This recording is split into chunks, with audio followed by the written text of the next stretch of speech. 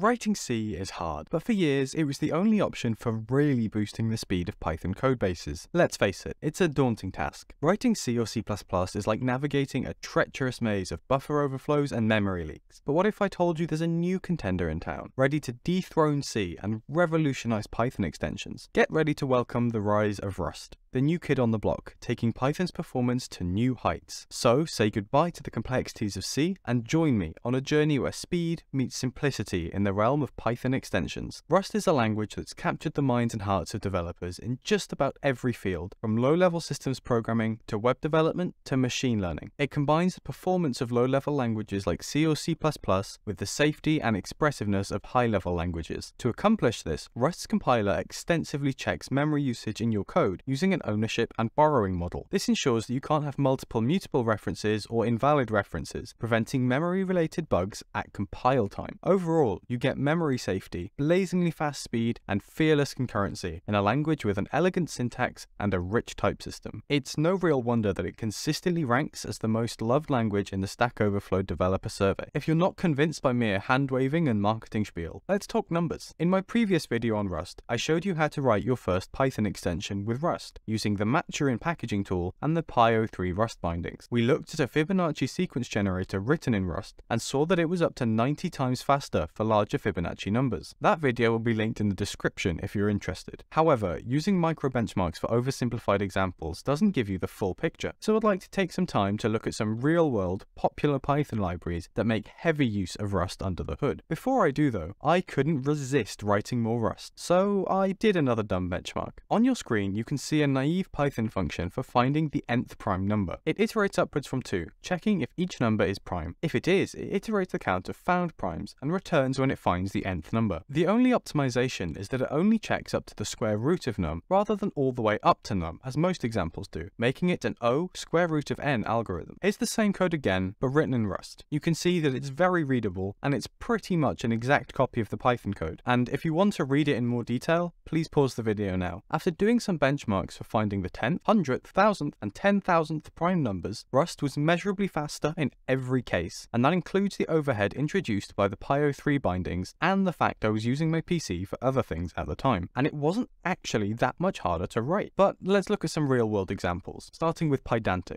Pydantic is the most popular data validation library for Python. If you've not used it yourself, you've probably at least heard of it, as it also powers Fast API, which has quickly become the most loved API library. Pydantic v2 is currently in development, and Samuel Colvin and the Pydantic team have been rewriting Pydantic's core validation logic in Rust. According to the Pydantic docs, the reasons for this are performance, code extensibility, and safety. The move has apparently improved Pydantic's validation times by 5 to 50x. The next example I'd like to share is Polars, my new favorite data frame library. A direct competitor with Pandas, Polars is a more declarative, in-memory data frame library with parallel processing and lazy query optimization. Oh, and of course, it's written in Rust. Like Pydantic and my example, it uses Maturin and Pyo3 under the hood. Rust made it really easy for Polars to add parallelization capabilities to their library, something which isn't possible in Pandas without extensions like Dask. This is a big limitation of writing C and C++ extensions in Python currently. It's very difficult, if not impossible, to take advantage of modern multi-core processors, which are everywhere these days. So, do we actually still need to write our Python extensions in C and C++?